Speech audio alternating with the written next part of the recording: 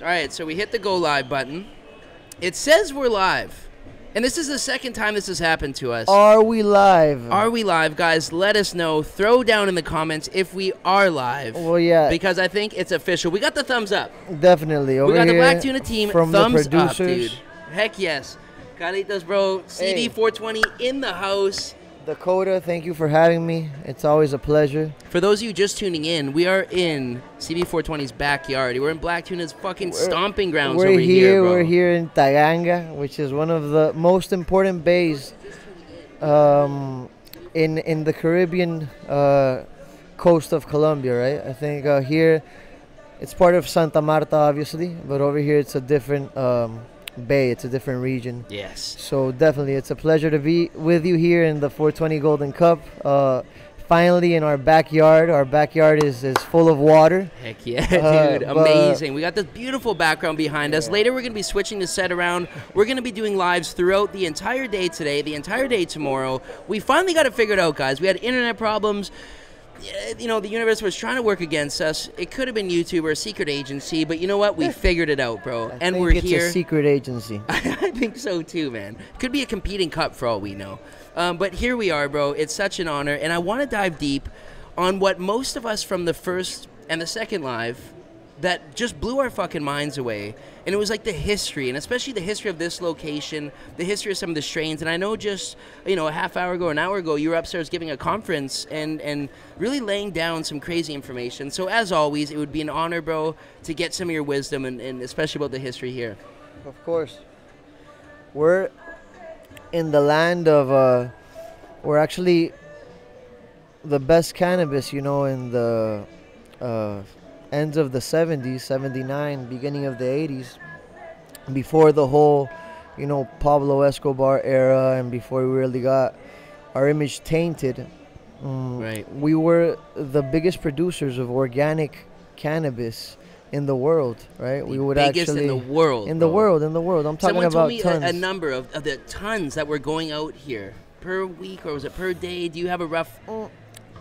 It's very hard to get you could get a rough estimate, but right. I mean, but it was tons going out tons, here. Definitely tons. And if you think about the area where they were growing, you know, they were growing from where the Ciénaga, which is like the Colombian Everglades, right? We were talking about that the other day when you were driving, I think, from Barranquilla. Yeah, when you were driving from Barranquilla to Santa Marta, you definitely get to go through the Colombian Everglades. And that's definitely like one of the regions where all the moisture is. But the second the Ciénaga meets La Sierra, it forms a microclimate, right? And this microclimate goes all the way into La Guajira, which is definitely the driest regions that we have close by. And La Guajira starts next door in Palomino, which is right now it's an hour away from where we are. We might be checking that out, by the way, guys. Quick little sign out. We might be taking a detour because we did come in a car. We're definitely taking a detour, and we'll get into that in a sec. We're going to be doing a collab here in a few days, guys, and we're going to get to see it in a full-blown episode, and we might head up to Palomino as well.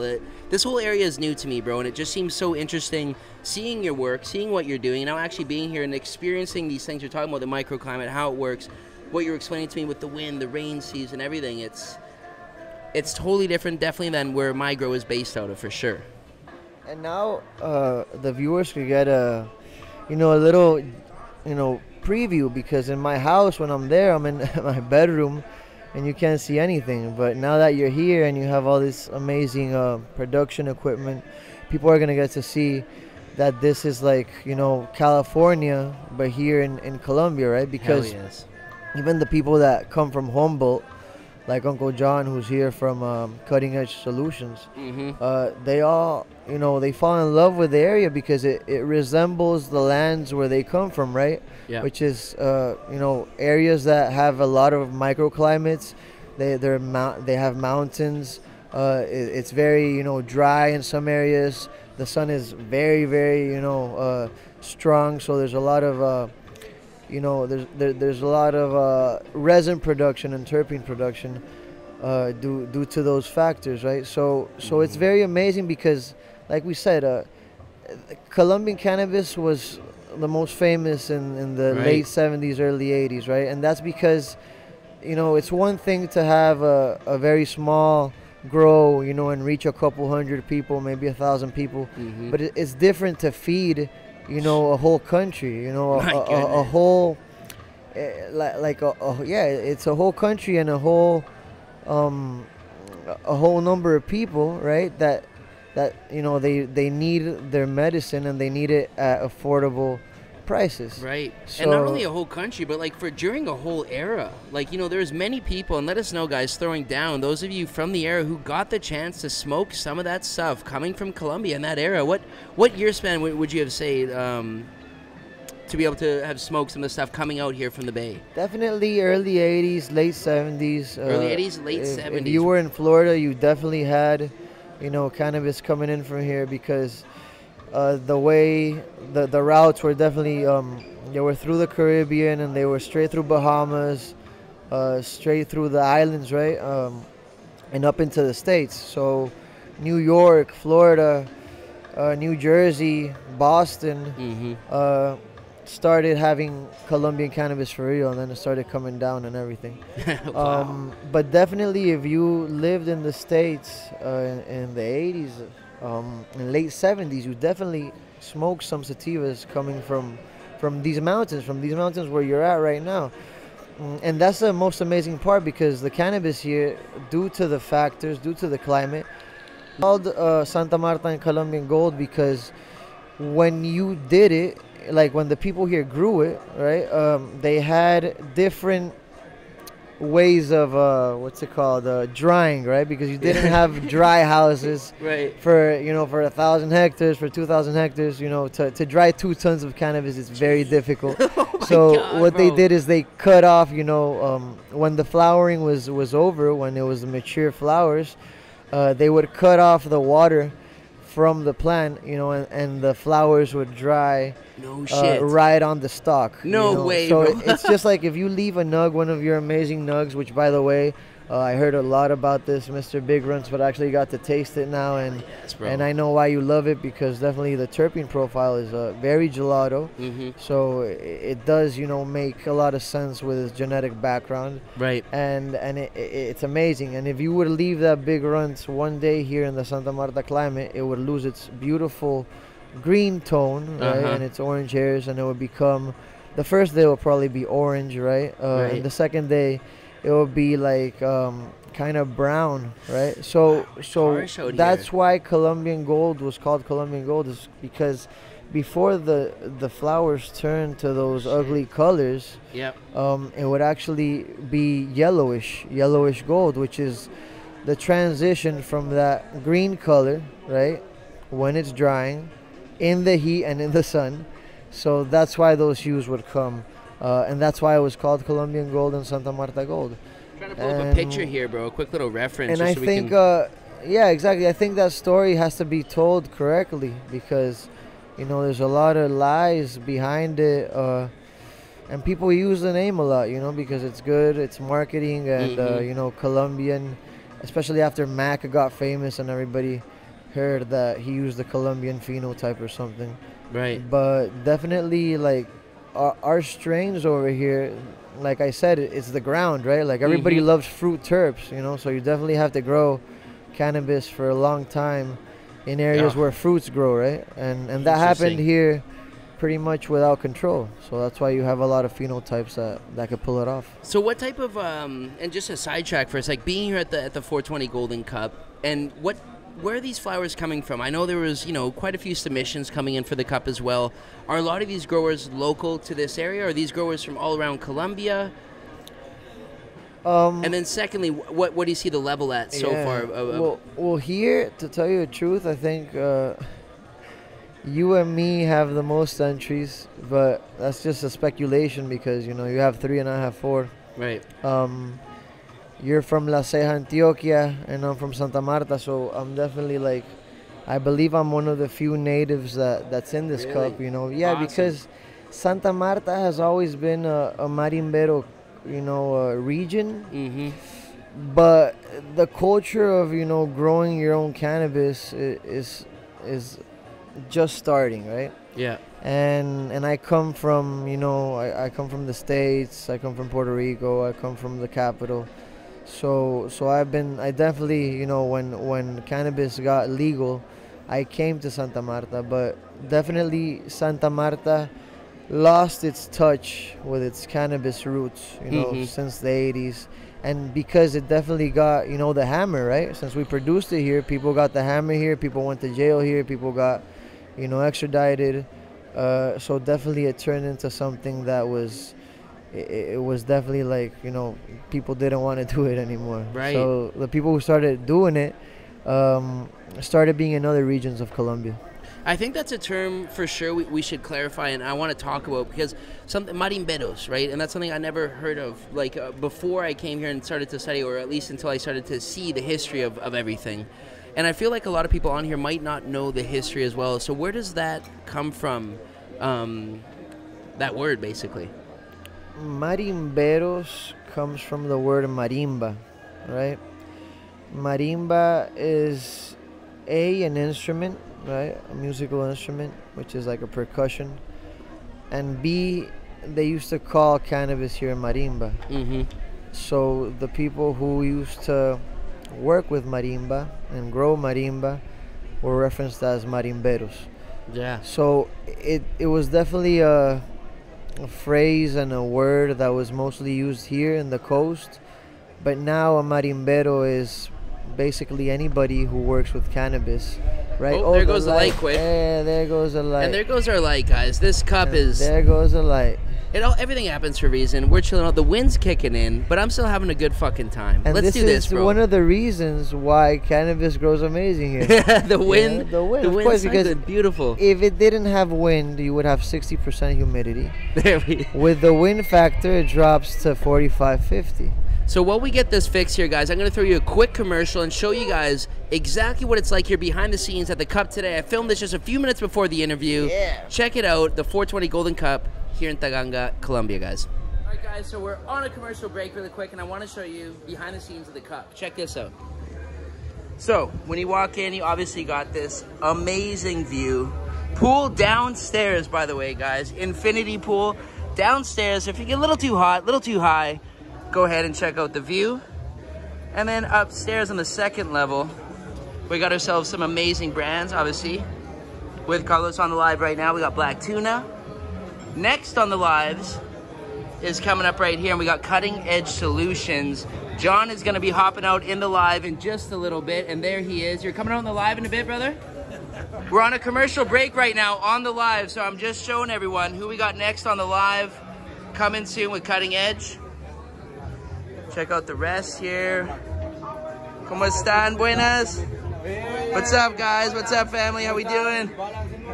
What is up? Here we got the Smoke Shop Delight. Everything you need is here. Beautiful. At the Marihuana 420 shop based out of Medellin, guys. Amazing. We got some dope clothing here with my homeboy. What's up, dude? Hey, people, ¿Todo bien? Ajá, excelente. Hell yes, bro. Estamos en un comercial para el en vivo mostrando cómo es la copa. Listo, estamos en la Copa Golden Q en Santa Marta y muchos amigos, colegas que viven de la planta y la transformamos, como en este caso en calzado. Look at this, guys. Sick fucking hemp, bro. Los tallos, Treated hemp fucking shoes, boys. Hey, la buena. Gracias, brother. Here we got Punto Rojo, guys. As you can see, my shirt in the live. Rocking Punto Rojo in the house. Amazing, ¿ah? ¿Qué tal? Hey, estamos en comercial en este momento en el en vivo, entonces saludas, hey? Yeah, boys. Duro. Hell yes. And then over here, guys, we got the smoke session. We lounging, hey, Pablo? Punto Rojo. Got Lucky OG in the house over here. Oh, look at that. Who's that little girl? Oh, my goodness. Hola, mamacita. Hey, ¿qué más, brother? ¿Bien? Check this out, guys. We got some amazing vape cartridges, some fucking top quality shit. We got one at the house. Delicious. Chimba, bro. And then right now, going on. Hey, estamos en comercial para el en vivo. So check this out, guys. This right here is what I'm getting made. We're getting a necklace made. Not gonna show you till the end, but it's gonna be dope. Here with the crew, guys, blowing some fucking beautiful glass. Glass Mafia in the house. We got fucking Tola Heady Plug crew. Rocket, boys. Donatien. We got our edibles in the house, some fucking hardcore edibles. Señor, ¿cómo estás? Hola, Bien? ¿cómo están? Saludos. Saludos. Wow. Delicious, delicious stuff, guys. Well, it's time to get back to the live. There's a little behind the scenes, Santi. We're getting back to the live. Please. So, yeah, we'll see you guys in a little bit. Yeah. All right, guys. Well, there's a little behind the scenes view of what it's like here at the 420 Golden Cup. I just took them around, showed them a few of the booths, showed them what's going on, the infinity pool, which I still haven't hit yet. Infinity pool. What do you think so far of the event, bro? We've been to many events together. Yes. What do you rate and what do you think so far of here at the Ganga, at the 420 Golden Cup? Well, I'm gonna be honest. Definitely the best weather. Definitely, you know, we were at the beach yesterday with the stands. There was space. So definitely, you know, some of the best accommodations and weather we've seen all year. Even though when you guys got here, it poured, you know, and it got super humid and it was bad for the samples, but otherwise it's been great. I think the factor of the location, right, and the culture that there is in Santa Marta is not that advanced, right, like in Bogota or Antioquia, or, you know, those big cities that have been, you know, marching and that have been preaching and activism. It's a chill vibe here, bro. Smoke stores. It's such a chill vibe, dude. You go down, when I first got here and I was checking in my hotel, it was like 8 a.m., bro, and I rang the bell. And Buddy literally came out and he was scratching his eyes. Came out of his hammock and he's like, huh? Yeah, come back in an hour and we'll check you in. And I was like, okay, cool, dude. Amazing, chill beach vibe, almost like an island vibe in a kind of way. There's no place to be, like there's no rush in that kind of sense. Definitely, yeah, like Miami, Jamaica, Puerto Rico, Caribbean island vibe, you know. That's why they call, you know, costeños, which is people who live in the coast, lazy. And I think it's just we go at a different rhythm. And definitely, you know, coastal cities definitely are very cannabis friendly, if you notice. You know, California has a big surfer scene, a big good point, yeah, you know, BC, organic, Canada, for example. Exactly. It's all very coastal, it's all very close to nature, right? So I think as you get into the city, people get more stressed out, and people get a little bit more hyped up. And yeah, cannabis is a part of life, but definitely not it's not the mood, right? Over here in the coast and the beach, it's very cannabis mood, right? Yeah, bro. And even people who don't smoke, they get into the vibe, you know, especially here. Totally, people here, bro. Pretty much they get, like my girl, for example, bro. She was telling him earlier. He's like, oh, I'm like 3 weeks into smoking now, and she's like almost taking dabs at that point. You know, she's hitting little doobies, hitting everyone's vape pen. The vibe here, you know, there's mushrooms flying around, bro. It's just a really cool, laid back, you know, amazing cup in my experience, bro. And for those of you tuning in, welcome to the live, guys. We got ourselves, you know, our guest of honor here. We're in his turf. We're here with CB420, guys. We're kicking it back, and during the whole cup, after this, we'll probably shut down for 20 minutes. Smoke a doobie, and we'll be back on with someone else. We're going to be non-stop today and tomorrow here at the 420 Golden Cup. So if you are tuning in, pay attention, because it's going to be non-stop, guys. From here, something I would really love to talk about. In the next few days, we're going to go and take a tour, aren't we? Yes, we're going to go take a tour and see some facilities, you know, see some plants. We have the honor of working, you know, with some of the best companies here, with Canadian biopharmaceuticals. And big operations going, guys. Yeah, we've created some nice stuff in the last few years. Hell yes. So it's gonna be interesting what we get to see. We're definitely not in the, you know, we're not in the big growing season, but we're definitely like doing stuff that you don't see every day. So we have a couple of hundred, you know, like 2,000 plants outdoors, with stable genetics, you know, that we've been running in this region for quite some time now. It's gonna be amazing, and that's pretty much what we bring to the table now, right? I mean, the industry has two faces, you know. It has a medical industrial side, and it has a recreational adult use side that's very fast and very you know, it changes, it moves fast, and the pharmaceutical and medicinal moves slow at a different pace. So what you're gonna see, you know, is it's the both worlds, right? People who've been working in the recreational adult use side, but that are now, you know, breeding and stabilizing genetics for pharmaceutical reasons, right? So I think that transition and that synergy between both worlds is what really gets, you know, things going, because you've heard a lot about the investments and all the people that Big work time. with big corporates, that they don't really do well after a couple of months or after a year or two, because people actually, you know, they see through them, or they actually don't have the ability to know the culture, to know the market, and they burn themselves out really quickly. Right. So I think that the future of these big corporate companies is to do what the companies here are doing, right? And they're eligible people that are gonna be behind the projects and the results that they want to acquire, right? So I think it's very important. You're gonna see that, right? I think and black tuna is also that, right? It's backed by science, it's backed by results. Yes, and that's something that, you know, the recreational world, especially in South America, is just beginning to witness and to enjoy. That's amazing, bro. I cannot wait, guys. We're going to be going together. You guys are going to be coming with me as we go through. We check it out. I've never seen more than 40 fucking plants in my life, bro.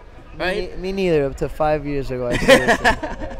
Dude, I cannot wait. It's going to be amazing. Finos, from mango lemonade, which is limonada de mango, and fresas con crema, right? Right. So limonada de mango, which, by the way, I was very proud to see a lot of Colombian growers, you know, they brought to the stand today a couple of black tuna flowers. Bro, a bunch are floating around here. It's crazy. unbelievable, man. And a lot of growers are rocking it here, man. It's crazy because, you know, that we bred for, right? And today I saw one and I was very happy because it had the amnesia haze, definitely terp profile, and it was dominant, right? And that's what we try to work with, you know. We try to really get what we say we have. And definitely Musa Limon is the second step after that, right? So after we prove of concept, right, and the breeding, we can take them to future generations, right? A lot of companies, they like to mix and match a lot, but I think it's very important that when breeders and companies have something that's good, they continue to work with it, right, and continue to take it down the line. And that's something that was done with Mousse de Limon, because it's one of the first crosses with 2 existing cultivars from black tuna. Right. Amazing, bro. I'm excited for this. And as you know, I got to take my time because I got a bunch that I'm working my way through right now, right? You have a lot of work. I got a lot of work ahead of me, bro. A lot of seed to harvest are going to be coming out with black tuna in the near future. The first one is going to be raspao. Then from there, we're working our way through one by one. I'm almost tempted to squeeze this sucker in before we get through all the native line, but I want to stick true to my actual curiosity. That sucker is yours. You're taking it. Oh, you got it, brother. Heck yes. A little smoke break here, guys. That is slaps. Musa Limon, now there's no excuse at all. This sucker is getting popped. My goodness, bro. Popped. Thanks, dude. By the way, with that native line, you got to do very few days of veg. Okay. If not, you're gonna have a big problem. Okay. So I'm 2 weeks in, like I'm 14 days just past that right now in veg. Flip them. Really? Yeah. Flip okay, them so now. they're getting put into a 2x4 then. How big are they? Like this? Yeah, no, a little bit less because I've been hitting them hard with the light, nice and low, so they're about there. Yeah, they're nice and stout. When it gets maybe like 5 more days. Okay. 20 days, flip them. So as soon as I get back home, we'll take a look, and it looks like we're flipping those first out of anything else then that I got going. Because the flowering times on those, remember, you know, you have a pure sativa line, so you're gonna have plants that are 70 days plus, right? And when I mean 70 days plus, I mean 70 days plus. It ain't no joke. So and it's a different feeding schedule. You know, I need you to increase, for example, your parts per million, depending on how you measure. Yeah. And I need you to hit them hard. Okay. Until the very end, and especially with the PK, right? Got you. Very important because they don't have the same characteristics as Avicanicas, right? So they're not gonna grow golf ball dense flowers. You're gonna have to work on the terpene production, right? So you're gonna want to use melasas would be sugars, right? Yep. Okay, got you. Because as plant sugar, sugar cane, and she's gonna love that. She's gonna love that because she produces. It enhances her profile. It's not gonna provoke the way she tastes. It's just gonna produce more terpenes, right? And even more trichomes, because sugars pretty much translate to trichome and terpene production. Or like that sugary, for example, I seen from on that thing, bro. Which, as you know, right now I'm running mills, and it's unbelievable the results I've been getting so far. Turns out I'm going to switch over to a new cycle because it's all about testing here at Homegrow TV and showing the people what it is that each product does. So I'm switching my whole garden over on the next cycle to cutting edge, and we're going to be testing that. So I'm going to have to be hitting up with some feedback and questions as far as what you recommend. If you say she's a heavy feeder, I'm going to follow their feed schedule, but push her like on the high side, huh? All right, man. Definitely on the high side. Heard from the chef himself, guys. They're big, productive plants. They're resistant. They're made for outdoors in reality. Because the Colombian, the pink Colombian that's in the cross, which is dominant. Okay. She's from the mountains. She survived on her own, and she's strong. So she brings to the table all the, the resistance and the production.